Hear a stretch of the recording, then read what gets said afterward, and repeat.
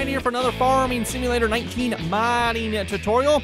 In today's video, we're going to be looking at a little more of an advanced topic here. We're going to be adding a decal here to this case 9380.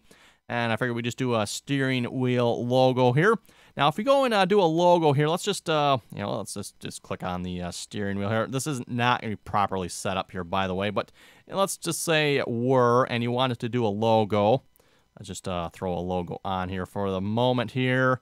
Case 9380, textures, let's just throw that on there. It's probably not going to quite look right. Yeah, no, it doesn't quite look right. That's fine. But if you were to go down to the custom shader here, everyone. Oh, come on, open up. There we go. And if we were to set this to decal, where is the decal? There it is, decal. You're going to get a warning message. The current selected shape does not provide the following vertex attributes required by the current material text chords, blah, blah, blah. Who knows what that means? Anyway, you're going to get that warning message. Not good, right? So you don't want that. So let me just reclose this. We don't want to save that. And open this back up. What we're going to do here is we're just going to apply a little center logo on the steering wheel. Should be relatively simple. Like I said, this is going to be a little more advanced topic. And I'm going to make the assumption you probably already know how to use Giants Editor, and you're going to need to know how to use Blender for this as well. And or if you know how to use another one of the other programs that is supported here by Giants for modding. So we're going to click on the steering wheel. We're going to go File, Export. We're going to export that as an OBJ. So we'll just call that wheel. Then we're going to go to Blender here. We're going to open up Blender. Get rid of that little cube that always shows up there. File, Import, OBJ. We're going to open up the case 9380. We're going to go to the wheels here. So there's our wheel. Nice zoom in on that. And what we're going to want to do here, let's go to, click on this wheel here. Let's go to edit mode for it. Edit mode.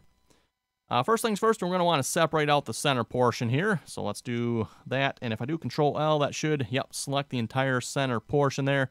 Again, Blender, I'm not going to go through much of this, everyone, but there are multiple selection methods. So, whatever method you need to use to select what you need to select, you want to put the logo on. Now, I'm going to go to P. Press P. We're going to separate that by selection. At this point, everyone, I could get rid of the steering wheel here. I don't really need the rest of the steering wheel, but we'll just keep it in here just so you can see it. And I'll have to make sure I remember before we export it, we'll just get rid of the wheel because we don't need that. I'm going to rename this to logo. So all we need here, the center piece here, we're going to be putting the logo on. Now, what we're going to do is we're going to go to this one right here. It's a little triangle one here. And we're going to go down to the UV map. So we got one UV map already. We're going to call it diffuse. And then we're going to click the plus symbol here, add another UV map. We'll call that one spec. So now we have two UV maps. And we're going to set these UV maps up here. We're going to split the area. And we'll go to the UV editor here on the one. Let's go edit mode over here.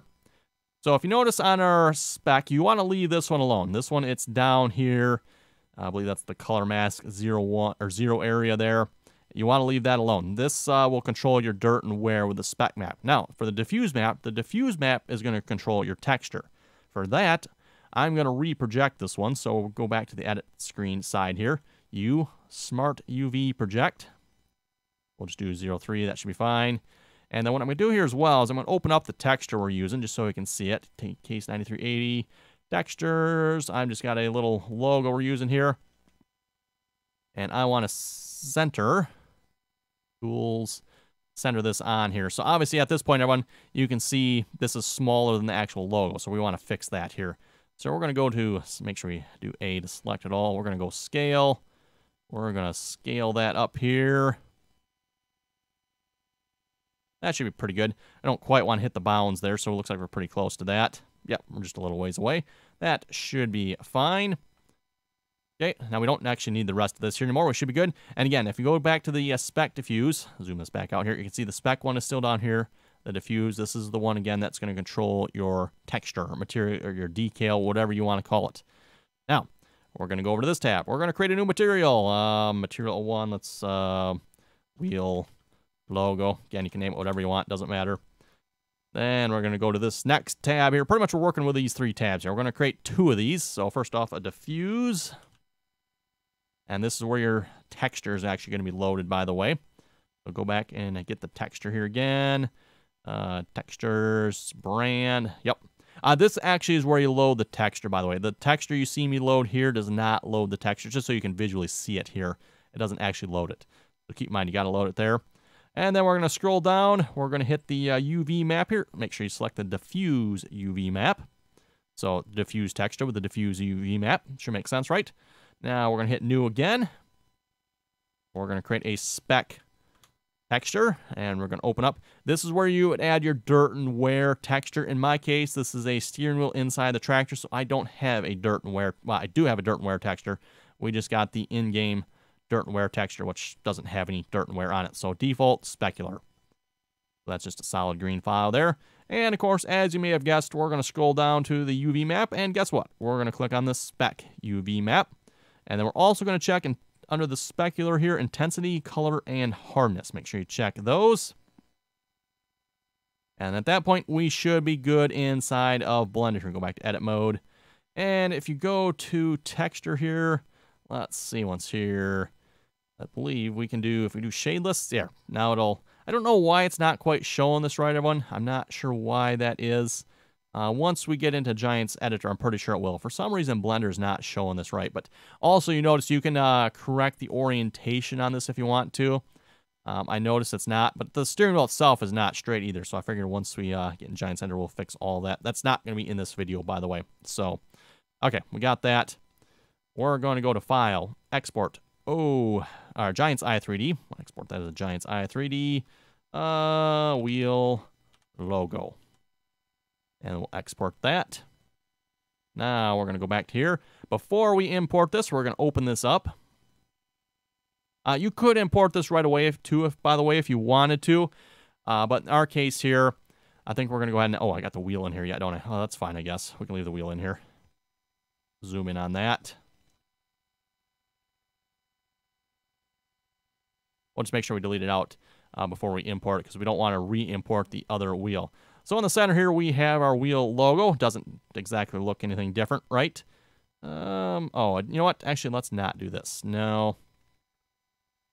Let's go edit this first. I thought we could do that first, but nope. We got to correct the links here first. So open this up with Notepad++, $, and get the texture here.